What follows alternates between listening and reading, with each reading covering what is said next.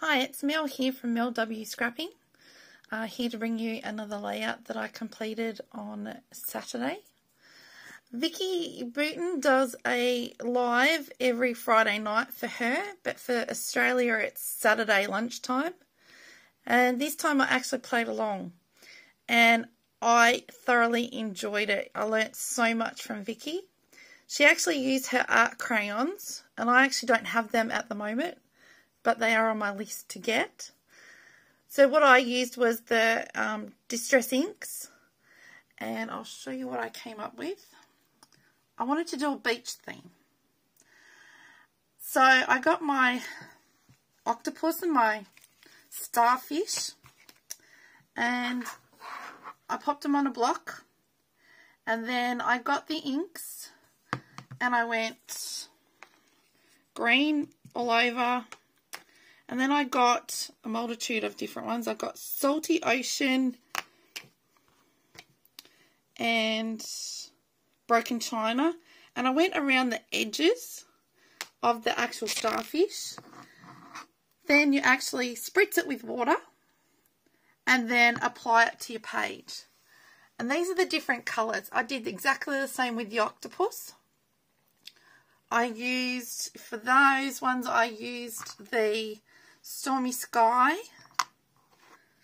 a bit of Prized Ribbon, and I think for those ones it was Salty Ocean. And then you make some of them really predominant, and then once you've stamped it on there, just say for instance you stamp it on, take it off, spritz it with water again and go again. So with mine it didn't work as good as what Vicki had with the crayons because it smudged a bit more.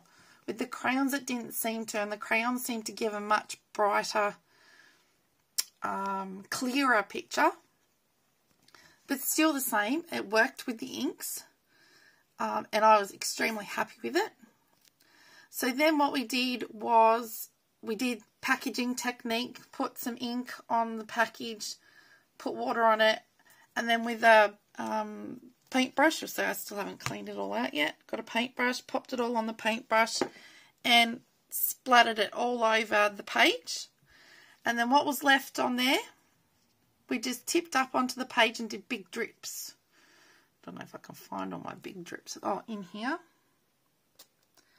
So then we got the heat gun and started to dry it, and then with a bit of paper towel lift some of the water. So as you're drying, lift it off with your paper towel, and it makes a real watermark. I'll do some more close-ups at the end. So then we got our photo, we mounted it. I use, majority of it is fernwood, and I made a stamp to do one embellishment.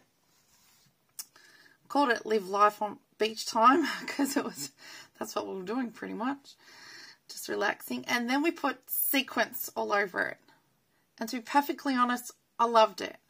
And the direction we went with this was to start in one corner and come up and around, so that there was nothing over in here that we're going to put our photo. To tell you the truth, I loved this technique.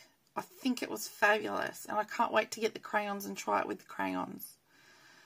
Vicki is a really good teacher if you wanted to tune in and watch her on YouTube or Facebook. So I think I've showed you all the inks that I used. Apart from the green was Mowed Lawn. And this is what I came up with. I thoroughly enjoyed it. If you enjoyed this quick video on what we did and how we did it, please give me a thumbs up. If you're new, please subscribe. It doesn't cost. If you're a subscriber already, thank you so very much.